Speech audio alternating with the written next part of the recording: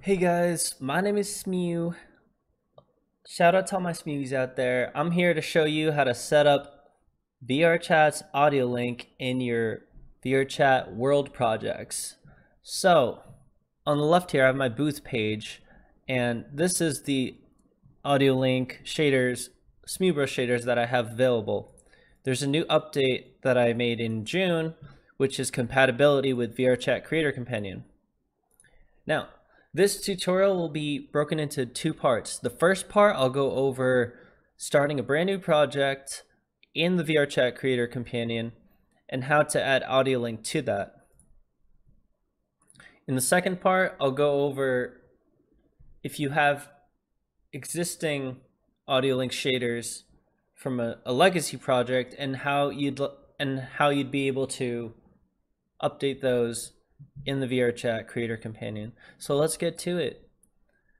So again, this is my booth page, and you can find the AudioLink shaders if you scroll down in the forward cell over here. I just wanted to mention that on the right here, I also have the GitHub page open for the official VRChat AudioLink repository. If you don't have a GitHub account, you might want to make one if you're getting into world building. If you scroll down, you'll see some information on updating from older versions of AudioLink to new ones. This is where I'm getting my information from. I actually had to migrate to the new project. It was quite a bit of work, but I'm able to now make this easier for you and show you a video of how to do it. So just cutting to the chase, once you have AudioLink in your project, in your VRChat Creator Companion project here, in Unity, you'll see the AudioLink tab up here. And if you want to add the AudioLink prefab, like how it was in the classic version of VRChat, or if this is just your first time making a VRChat world,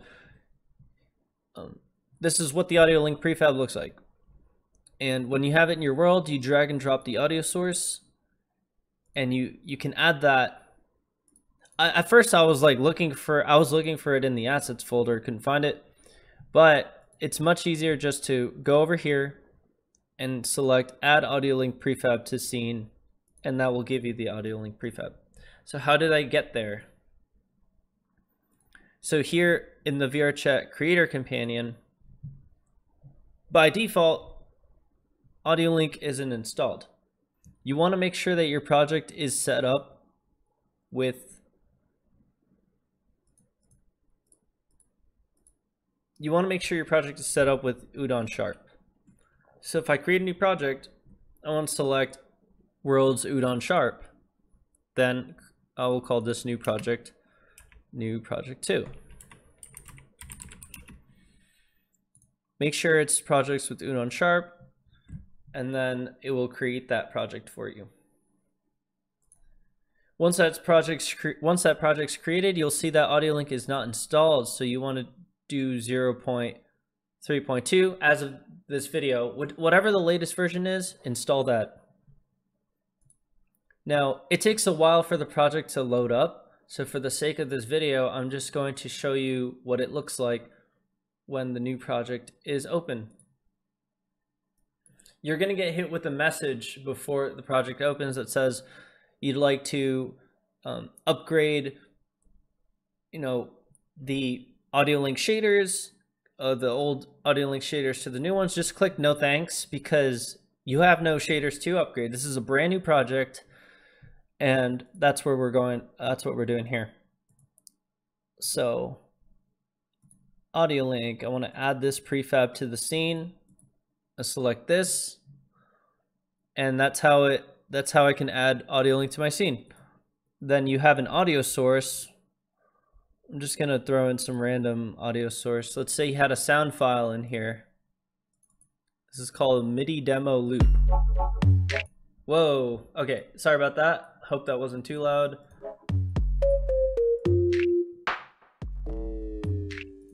Okay, it's just some random MIDI sounds, okay? So that's over here, and fair warning. So that's there. Click on AudioLink, and whatever source you have, you want to click and drag that over here.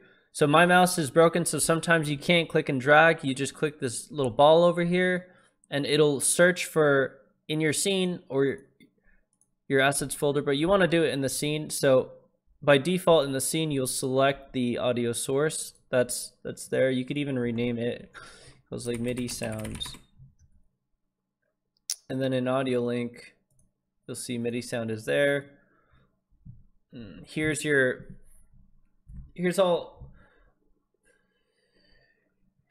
the settings that you can apply to AudioLink, but this tutorial is just focused on setting it up. Okay, so I want to open up one of the shaders that I have here, and I want to show you so this is part 2 of the video. I just want to show you the difference between the old AudioLink shaders and the new ones. Not that big of a difference. I will say, okay, so here's audio streams. It's one of my newest, well, it's the newest updated version of audio streams that I have available. The only difference between the old AudioLink shader and the new AudioLink SmoothBrush shader, and this could apply to all AudioLink shaders too, is that this path or the location of where the CG include is located is slightly different. So it's no longer in the assets folder, it's in the packages folder. And that's the big change. All right, so here's my legacy project. I'll open up here. This is the older way of adding AudioLink to your project. You would just drag the AudioLink prefab into the assets folder as you see here. I want to pull up an old project on the right, new project on the left, and just show you side by side old versus new. Okay.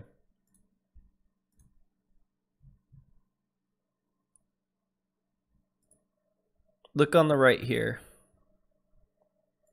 AudioLink is here. The AudioLink prefab is here. You would just click and drag it. Uh-oh, I don't know. I didn't mean to open that, but I guess it was just loading. But so this is where you'd click and drag and drop the AudioLink asset onto your project, and then it would look like this. But in the new version, the AudioLink package is not in the assets folder. It is actually underneath it in the packages folder. It goes by alphabetical order. So it goes AudioLink, and then you can find your prefab in here. But for me, it was a little confusing. I couldn't find the prefab in here.